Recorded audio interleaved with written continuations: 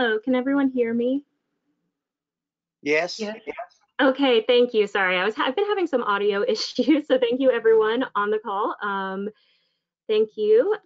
So now we will get started. It's always fun, even when most of your job is to do with technology, you still find yourself having basic issues regularly.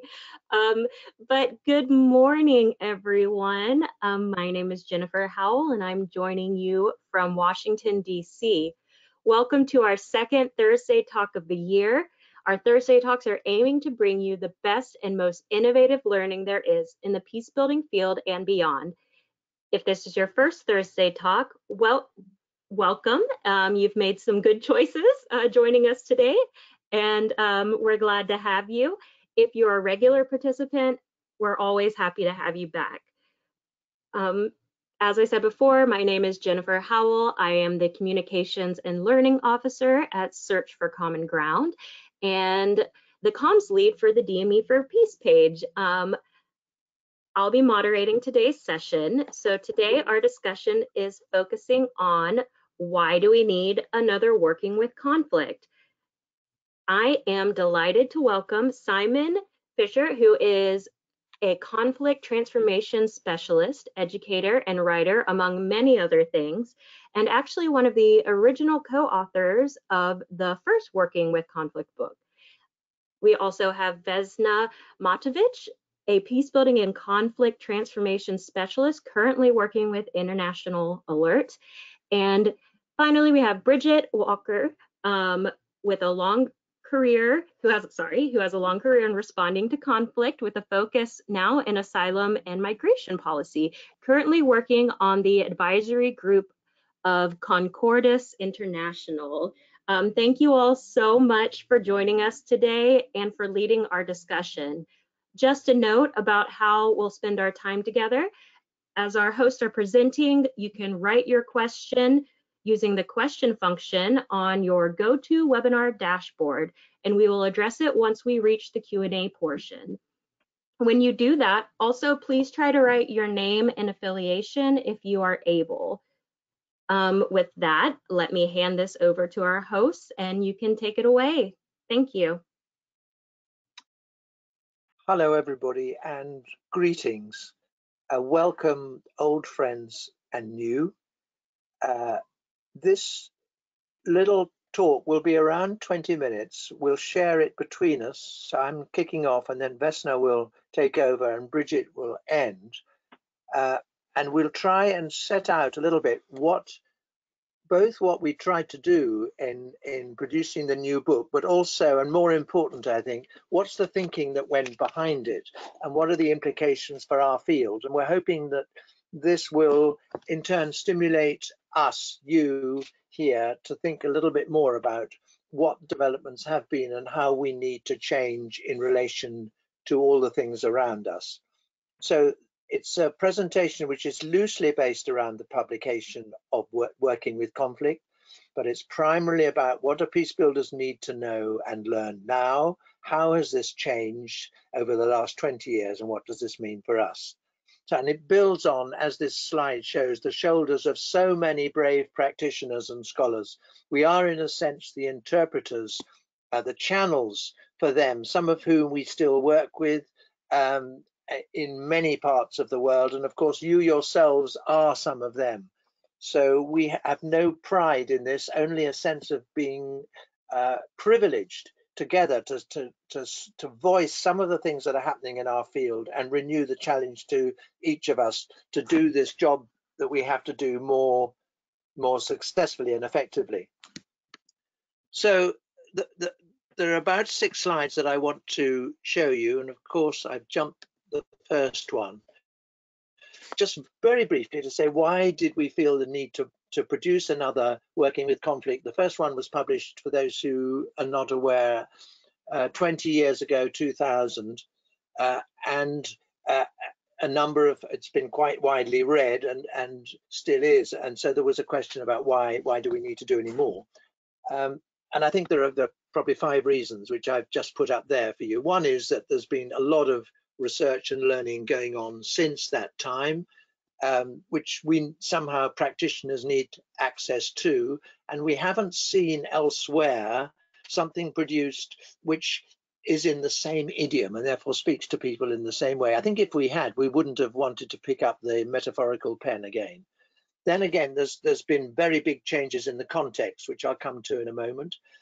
And there have been developments, therefore, in our own field, developments in relation to how we see and use power, into the developments in terms of the importance of healing to our field, the crucial importance of learning and how we do it, much more thinking about dialogue and how that works and doesn't work.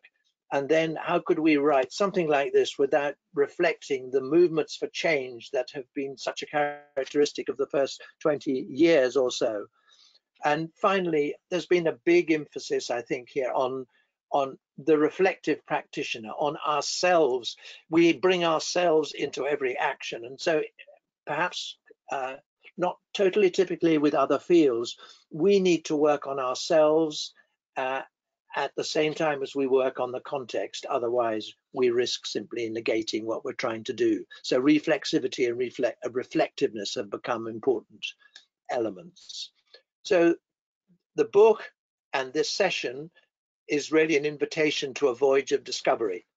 In a large sense, it offers pathways, signposts, reflective questions to guide people to find their own direction, their own broad goals in whichever field they are in, where they want to bring about constructive change. And secondly, more focused frameworks, tools, and techniques to help people forge their own path, develop their own strategy. At the same time, it's bringing academic and practitioner-based research together and around everyday language. And I think that's another characteristic which isn't very widely spread yet, this sense that a lot of what we're coming up with in terms of finding in the field needs to be put out there in an accessible form, not just because academic language is not what everybody uses, but also because many people needing this kind of material are good second language, English as a second language or third language speakers. So insofar as the English edition is important, it's crucial about the level of language to be simplifying, but not simplistic, if you like, sometimes.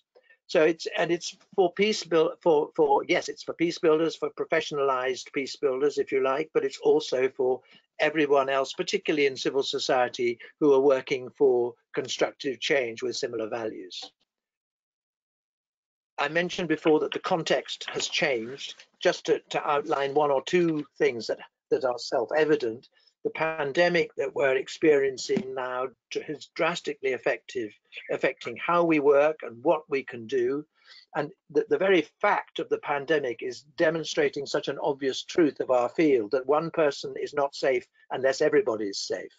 I mean, or the other way around, everybody's not safe, and as long as there's one person who isn't. We're looking at the advanced collapse of our planetary system and loss of biodiversity, which is substantially different from how it was 20 years ago.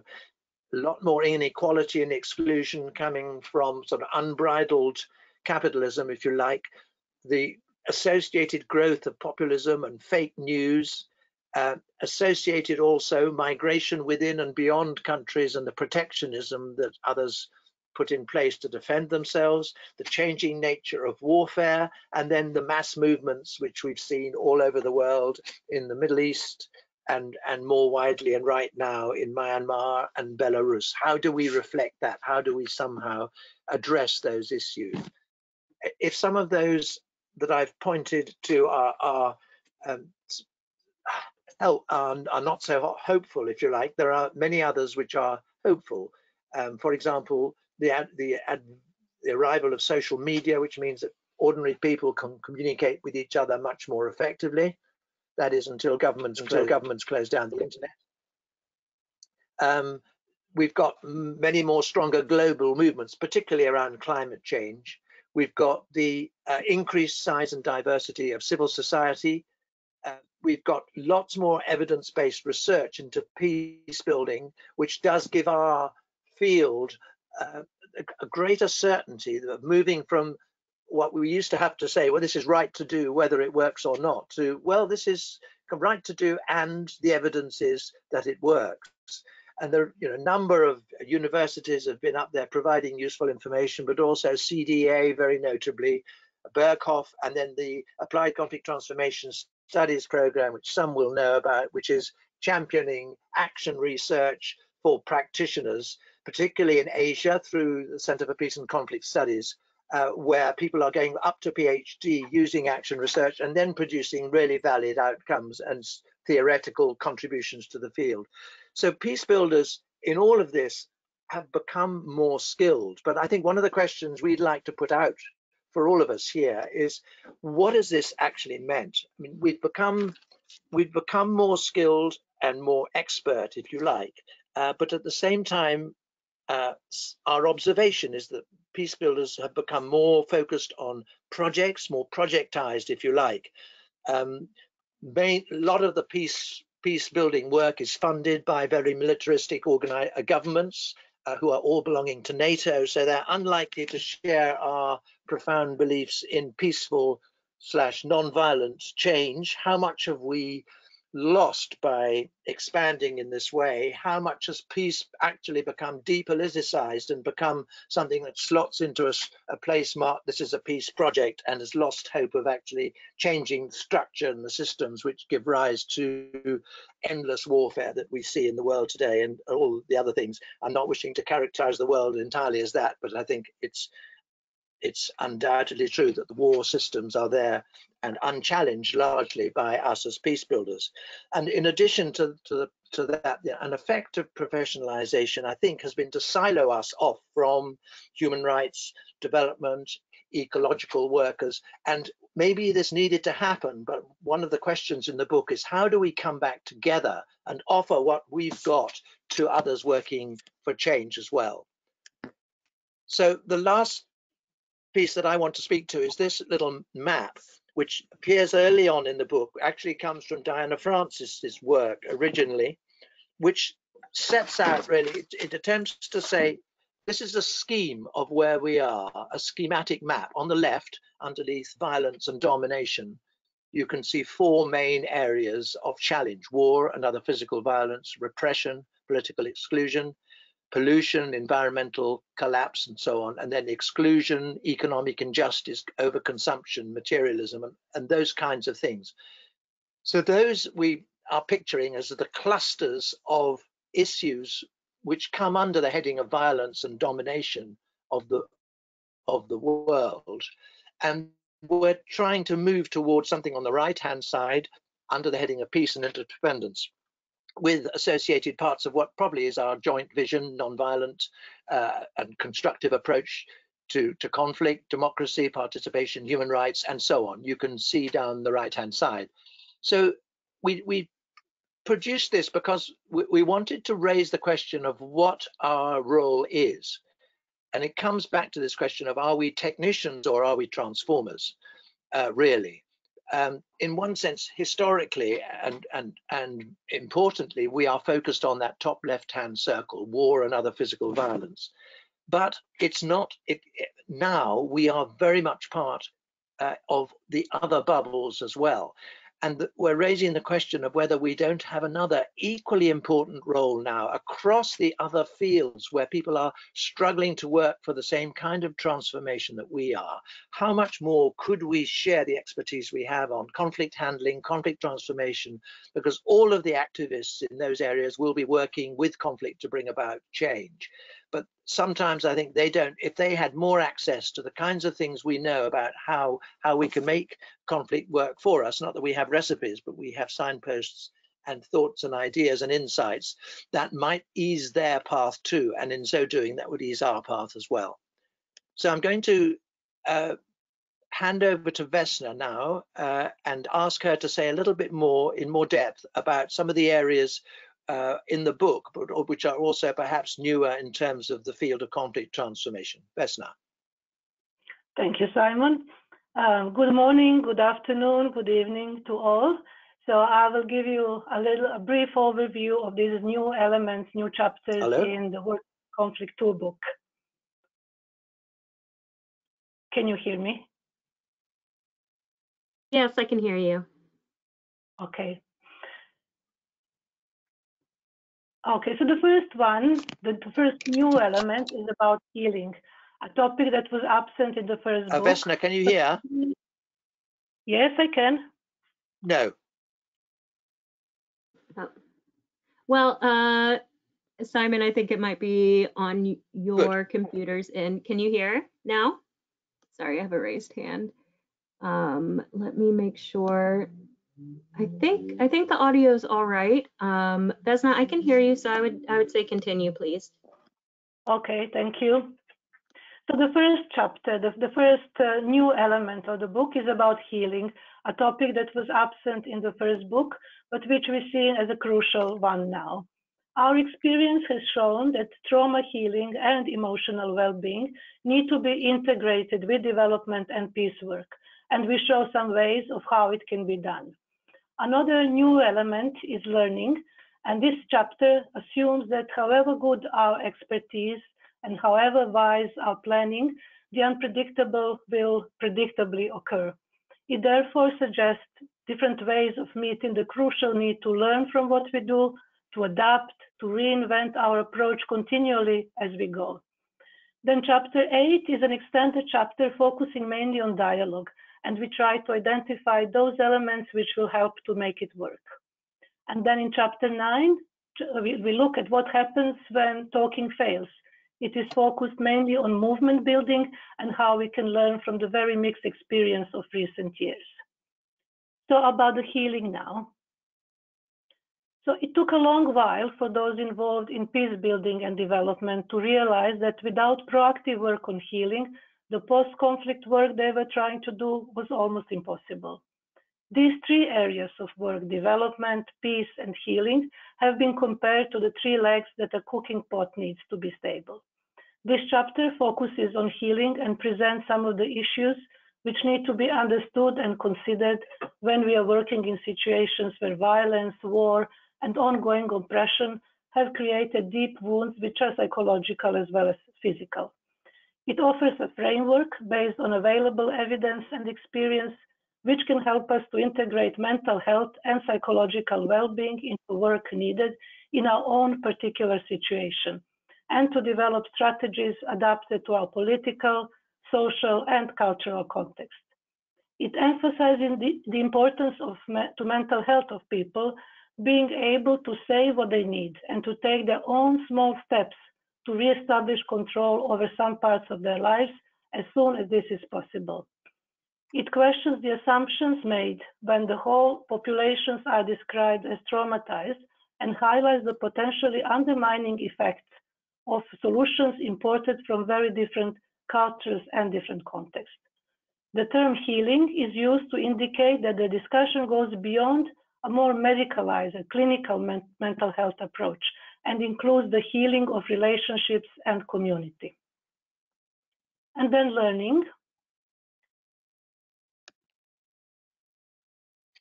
Just waiting, okay, thank you. In this chapter, we look at the learning and the aspects that are crucial if we are to work effectively for change. Peace builders are much wiser now than they were 20 years ago, but we still don't know enough to guide us to maximum effectiveness in our own situations. So we have to work flexibly, getting regular, rapid feedback to help check our plans and adapt them as necessary, both to failures and successes. We need, therefore, to become experts at learning, to become reflexive practitioners in all we do, combining what we know in general with what we need to know in particular situations. We do not act and learn alone. We learn as individuals, as members of communities and of organizations. Our learning needs to become part of a collective store of knowledge. We must develop a culture of learning where setbacks as well as achievements are acknowledged, and failure is not hidden but seen as an opportunity for learning. We must be flexible in facing and responding to unexpected events or the unanticipated consequences of our actions. Assessment and evaluation become part of the process, a move from evaluation as judgment to learning and liberation. Learning has many forms. In the book, we start with unlearning, and we discuss reflective practitioner approach, action learning, action research, training, monitoring, and evaluation. Sometimes when we talk of learning, we think of training. and there is a lot of training available in this field. What we do is we challenge the assumption that a short one-off workshop on conflict transformation or peace building or development will create an effective agent of change, or will leave its participants with a lasting enhancement of their skills and knowledge. However, we cannot write off training because much of it is ineffective and poorly done. Training at its best is often an intervention as much as a preparation for action, and it can be highly effective and transformative.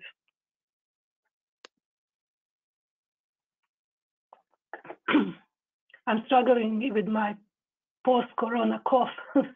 Sorry for that.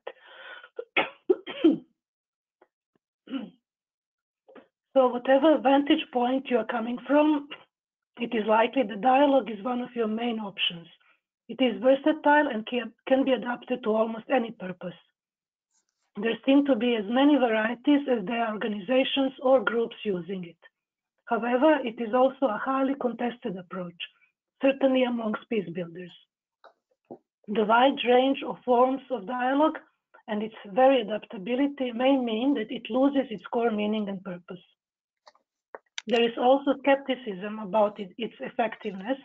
It is well explained and described in theories, and there are plenty of case studies and accounts of practice, and yet theory and practice tend to stay largely disconnected.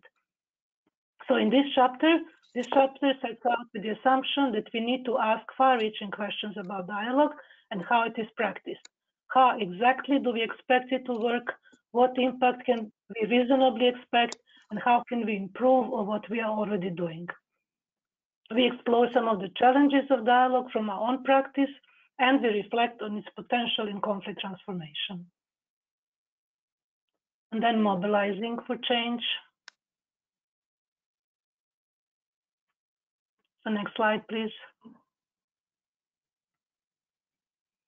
So with the best will in the world, we all know situations where dialogue and negotiation seem to be getting us nowhere.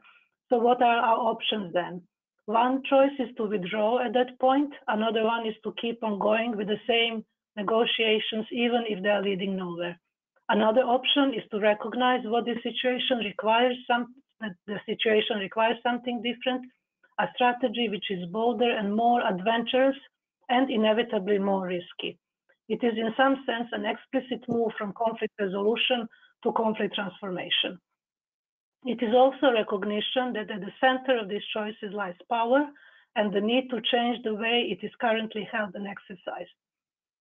In this chapter, we offer some, some examples of where these strategies have been tried, more or less successfully, and then look in some depth at how we ourselves can mobilize and build active and non-violent movements for change locally, regionally, nationally, and beyond. And I will stop here and hand over to Bridget.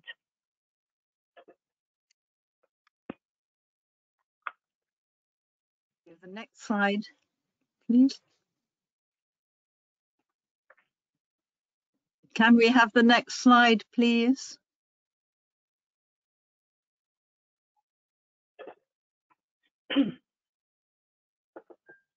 Simon, next slide, please. You should have it. It's currently it says mobilizing for conflict. So sorry, for change. I'm the complete opposite. Okay, thank you. We've had a whirlwind tour and there's been lots to digest. Hello and welcome, and I hope you're not full of information. This is our final slide, and it's really just a couple of points to take away. You'll have plenty of your own and plenty of questions to ask, and we want to keep time for that. But I thought that it would be helpful to pull out a couple of the points that have been covered already, particularly unlearning. And as Simon said, this is part of what we've had to do as reflective practitioners. But unlearning is something that's not just personal baggage, but I think also institutional baggage that needs to be looked at. And we need to ask ourselves, how do we recognize the need to unlearn, and how do we do it, and with what results? And I think we have to recognize that we'll probably be in contested territory, whether it's about sexism, gender, racism, that unlearning is not a straightforward and easy process. It lands us in a place of struggle. And then Vesna has covered healing very fully, but it is something that I think has not been brought into peace practice in the past, or has been seen separately or medically. And we need to ask ourselves, so what should we do where we are in our work? How do we include concepts of healing, and what are they? And here I think the question of unlearning comes in too, because every society has its own practices of healing, and importing practices from elsewhere may be helpful, but it may not be helpful, and we need to be aware of this. So 2 things just to think about in addition to all the other learning. And finally, before I hand over for the question and answer session, we received a very moving piece from Christine Vertucci, who is a peace practitioner who, with a cancer diagnosis, was not able to go to a meeting in India. And so she talked a great deal about her message, which I think came down to peace builders really need to work together. We need to be ready to speak truth to power. And whatever the context we are in, let us try and keep the flame of hope burning. Thank you. Over to you. Wonderful. That is a wonderful way to wrap up the presentation. Thank you so much, Simon, Vesna, and Bridget. I just want to remind everyone, I'm going to go through how to submit questions now that we've reached our Q&A portion. We will be, just a reminder that we will be sharing this presentation slot, many words. We will be sharing the presentation slides, important links, and this recording when we post the recording on the DME for Peace site, which will occur later this week, and definitely by the start of next week. So now on to the Q&A portion of our discussion. A couple of notes about our format for those of you who are unfamiliar with the Thursday Talks. You can submit a question or comment in 2 ways. The first is through the question function. The second is to click on the hand icon and raise your hand, which will allow for me to unmute your microphone so you can ask the question live.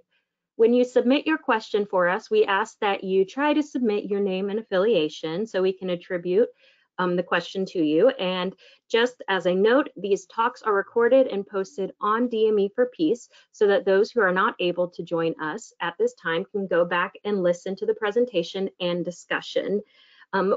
While everyone is sending in their own comments and questions, we actually have a couple already in, so I will start with those. And I also wanted to say that Mahamadou and Agnes, I see that you have raised your hands and I recognize that. I just want to make sure that you have time to formulate your questions. So I'm going to read off one question that we had written in, and then I will get to unmuting both of you so you can ask your own question.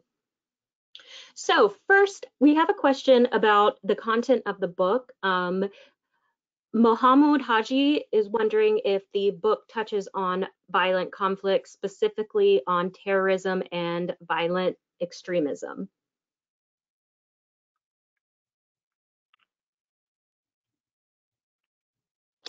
Well, Mohammed, this is Simon here. Thank you for your question. We do touch on them, and we look at the nature of violence, not only the violence that is occurring in terms of behavior, but also in terms of the structure and the attitudes that lie underneath it, both in terms of those who are involved in delivering terrorism, but also in those within whose societies terrorism and so-called extremism happen.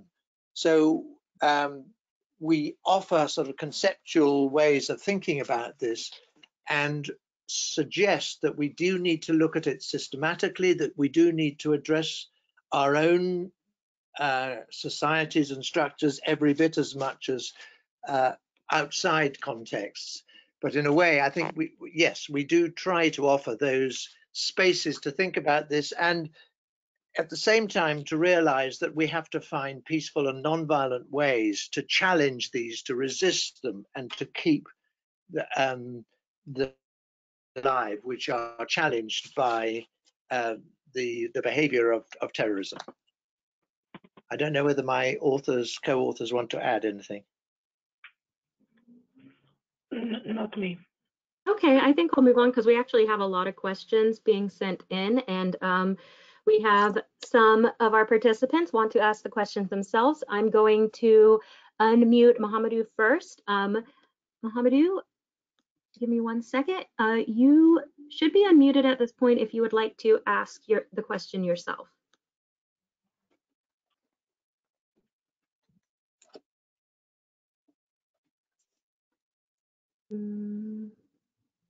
Okay, maybe I'll come back to you. Agnes, I'm going to unmute you.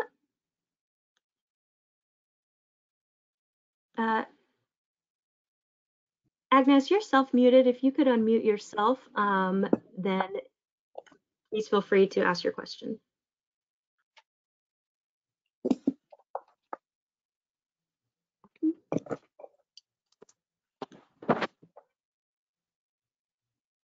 Okay, maybe let me continue to ask some of the questions that are being sent in, and we'll get back to that. So we have we have quite a few questions in about, let me see here. So Colin Jacobs asked if you all could say a little bit more about unlearning in the context of institutions and how we can overcome these barriers. I say something about that, or yes, do you please. want to, Simon? No, I suppose please do, Bridget. yeah, at the moment, I suppose in the UK, where I'm mainly involved, one of the societies that I'm part of is Quakers, a religious body, who are, I think, trying to both learn about their history in regard to chattel slavery and to unlearn habits institutionally that need to change if we are to become an anti-racist society. So I think that's perhaps one example. I know that there's a conversation going on at the moment in the international development world about decolonizing development. So those would be two institutional examples I would give. But as Simon said, I think we need to start from ourselves and be reflective practitioners in the situations we are in, and then take that into our organizations. I believe Peace Direct is producing a report on decolonizing aid, something like that, decolonizing development. Okay, wonderful. Sorry, thank you for that. I did want to say that, Agnes, I do want you to be able to ask your own question. I have unmuted you. It says that you are self-muted. I'm sorry for the confusion in this. So, oh, there you are. Hi. Wonderful. Thank you, Agnes. Thanks for joining us. And if you would like to ask your question now, that would be fantastic. Thank you. Thank you. I'm Agnes from Mamburi from Kenya, Nakuru. I want to appreciate that the book is recognizing that peace building is politicized. I want to thank the authors that they have realized that trauma healing, psychosocial support is part of peace building and need to be entrenched within peace building. I'm a trauma healing counselor, forgiveness and reconciliation practitioner. And I've been practicing that since I started working for peace building 2010, after my training for 1.5 years. And what I'm currently doing, because peace is politicized, I'm after we had post-election violence 2007 2008, we have issues which we cannot undo anymore. Children who participated or who saw conflict are now in organized groups, are ready recipe for radicalization and being recruited to more aggrieved, I would say, let me call them aggrieved organized groups. So what I'm trying to do is reaching out to the organized gangs, children and youth, and the majority of our schools in the informal settlements are already in the gangs. Even the teachers are working under very scary environment within the schools. So I've been able to reach out to the government and convince them we can do a pilot on character formation, and we do forgiveness and reconciliation as a strategy to mitigate crime and violence among children and youth in most who are mostly at risk of crime, offenses, and violence in the schools and also in the community. So I want to appreciate the authors. Thank you so much for bringing what you have brought out. I'm really delighted. God bless you. Thank you, Agnes. Thank you. At this moment, I have lots of questions coming in. There is one from Emmanuel Mola. Emmanuel is currently working in Ethiopia. So keeping the situation that is happening in Ethiopia and that context in mind, with this question, Emmanuel is asking, how do we support reconcile and healing, and what would be the role of humanitarian and international institutions to turn a civil war into a peaceful situation? Vesna, do you want to have a go at that? I can try if my voice is going to function at all. I think it's very important question, but it's really something that I don't think we can offer any answer. But the only thing I think we can say that in those situations, nothing can be done in isolation from the other activities. And that's why we were saying that healing is not working in itself and outside of the context, and reconciliation cannot work without healing, and peace building cannot work with other two.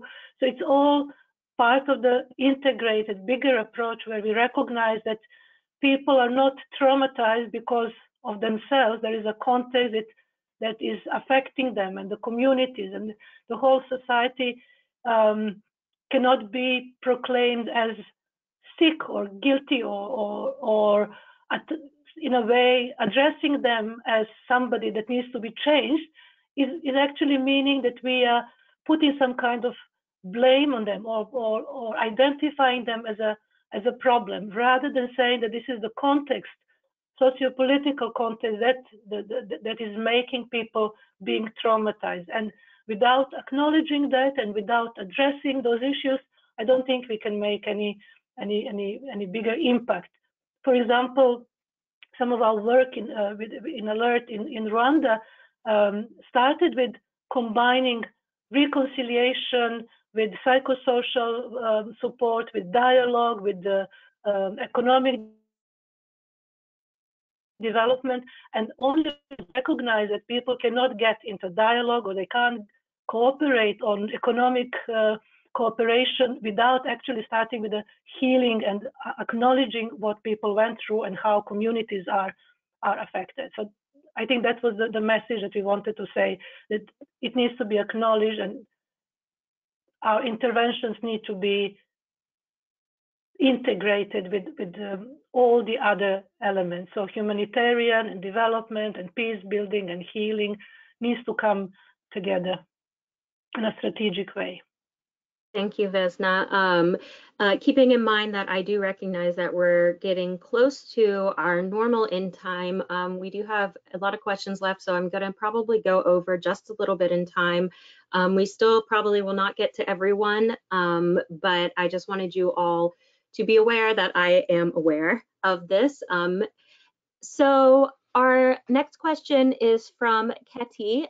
Ketty asks, or Ketty says, in regards to your statement that peace building work is often project based, and obviously there is a huge competition over funds. Ketty is wondering how do we integrate open discussions on failure in the organizational practice and into the communication with the donor community without affecting the reputation of the organization.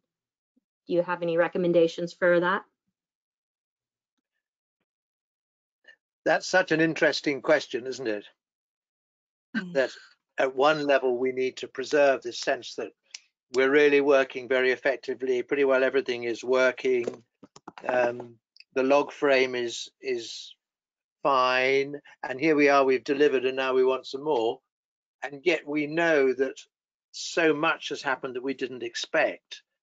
And I wonder if that isn't the space to open up with donors, instead of going straight to this was a disaster, which is, which is also an important thing, to build into the project proposals the unexpected, the way things go differently, and to make that a discussion with the donors from the start. If they really don't accept that, it really makes me wonder whether you can continue to honestly work with a funder who believes that you can start at January the 1st on the first year and end with December the 31st in 3 years and know what you were going to achieve and have achieved it.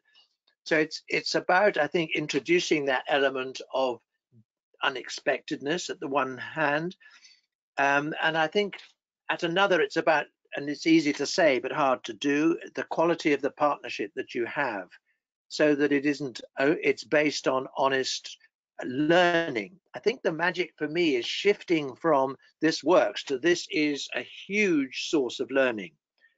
And once you get to that, even uncomfortable and unquotes unsuccessful efforts become huge areas of learning.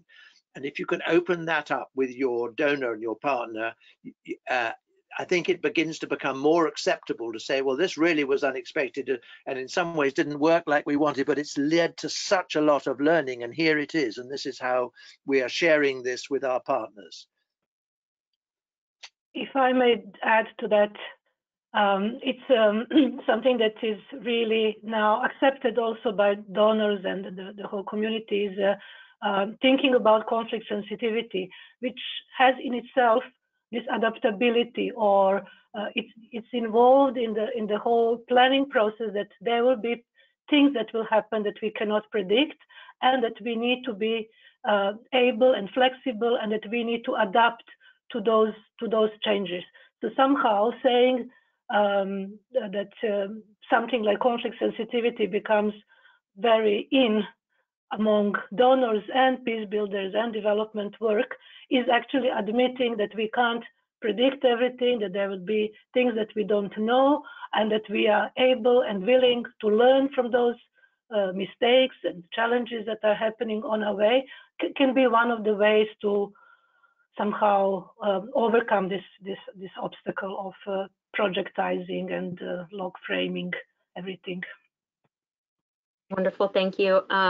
We probably really only have time for one more question, so I'm actually going to combine two, and we still won't get to all. And I will work hard to get these questions to our presenters, and hopefully we can continue the conversation and the questions and dialogue can continue, of course, under the recording that we will post in the comment section. So we encourage you to continue interacting there. So for our final double question, which comes from Nia Saruku and Iramosele Sylvester, and I want to thank you all for bearing with me as I inevitably mispronounce your names, and I apologize for that. But so Iramosele asks originally, about, is there anything in the book, or could you briefly speak on combining traditional methods of conflict resolution, specifically in Africa? There are African traditional methods of resolving conflicts. So does the book deal with combining or the intersection of these traditional ways of resolving conflict? And then to add on that, Nia asked for a clarification between the difference between dialogue and negotiation, which is a way of resolving conflict. So that is why I combine the two. But if any of you could speak on those, and I can clarify if you need me to pose the questions again. Well, thank you for both those questions. If I begin, maybe Vesna or Bridget could pick up. I think on the question of traditional approaches, customary approaches, our point in the book, the mantra we often say is start from where you are. So where we are with the culture that we're in, with the resources that we've got, how do we deal with this? Looking at how we've dealt with things in the past, and this is very much the traditional methodology. Where have those fallen down? Where do we need to strengthen them? So we would begin with what's already there and explore. I think, as many of us do, perhaps listening to this right now, say, well, what else do we need here because the context has changed? What else do we need to add? I think it's probably fair to say that what comes under traditional ways of dealing with conflict on the African continent tend to like to be of the let's all forgive and forget now and carry on. They're stronger on the reconciliation than they are on changed behavior and changed systems in the situation that came about. So it can lead to a continuing cycle of violence. There's a kind of traditional smoothing over, and then it continues. So one of the things I think that one really needs to look at in terms of the more traditional cultural approaches is to what extent does it say never again? To what extent does it challenge things and shift onto a different ground? But always start with the resources that one has for those kinds of things, but be able to look critically at them. Vesna, did you want to come in on the second part of that question? Yeah, I can try.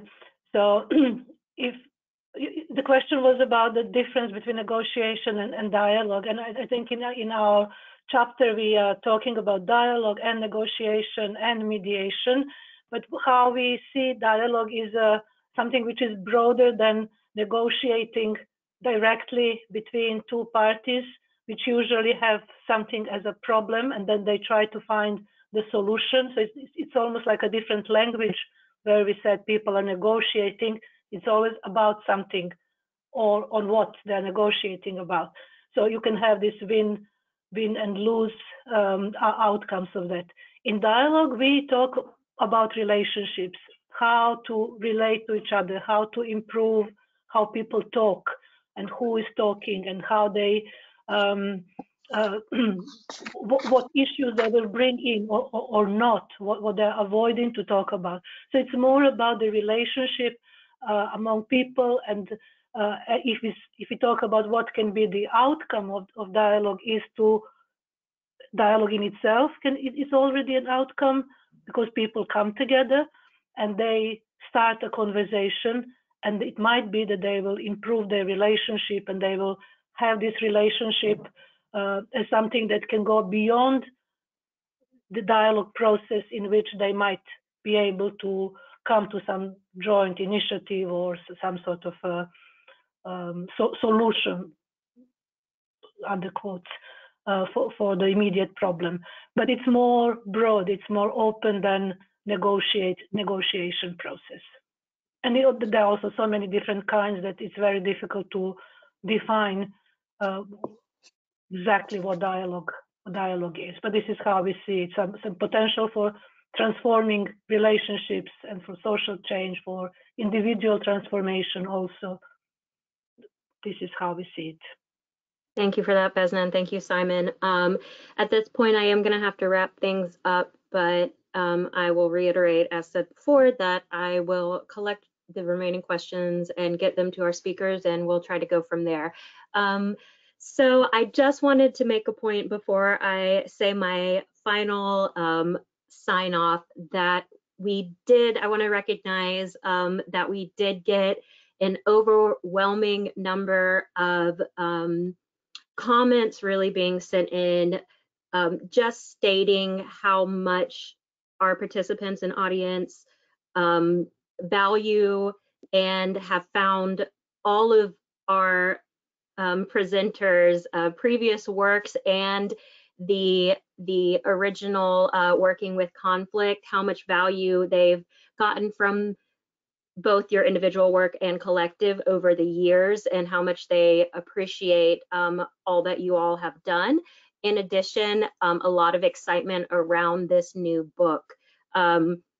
We did have a question of if there will be any training being facilitated at any point. So I will get that question to you all individually, but I just know there is a lot of excitement around the work that you are producing and that you have produced in the past, and I want to acknowledge that we had a very large amount of that sort of message sent in. So saying goodbye, I wanted to say thank you all again for sending in your questions, and thank you, Agnes, as well, for sharing your experience live with us. A special thank you again to our hosts, Simon, Vesna, and Bridget. Thank you so much for joining us today. This recording, presentation slides, and additional helpful website links will be posted with the webinar recording on the DME for Peace site when we, by the end of this week, under the M&E Thursday Talk section on the website. This is so that you are able to return to it and share it with your colleagues. Also, please feel free to continue the discussion online in the comment section. So that is it for us today, and thank you all for staying with us. We'll be back in 2 weeks, actually, when we'll be talking with my colleagues and teammates over at Connexus, which is our new recently launched platform. I'm actually going to drop the link for Connexus now into the chat to everyone, so you know what I'm talking about if you don't already. So Connexus is inspired by the challenges presented by COVID-19. Connexus was developed to create a collaborative environment for both peace builders, humanitarian and development, and the public health actors by focusing on real-time connections between practitioners, academics, and activists to help address COVID response and beyond. I encourage you all to explore what Connexus has to offer, utilize its dynamic features, and connect with others working in your community. Well, that's it from me. Keep an eye out on our website and social media platforms for exact details on all of our upcoming M&E Thursday Talks and for the recording of our discussion today. I hope you all have a great rest of your day, and thank you again for joining us, everyone. Thank you. Thank you. Thank you, Bye. Jennifer. Thank you, everybody. Bye, everyone. Bye. Great to share this with you.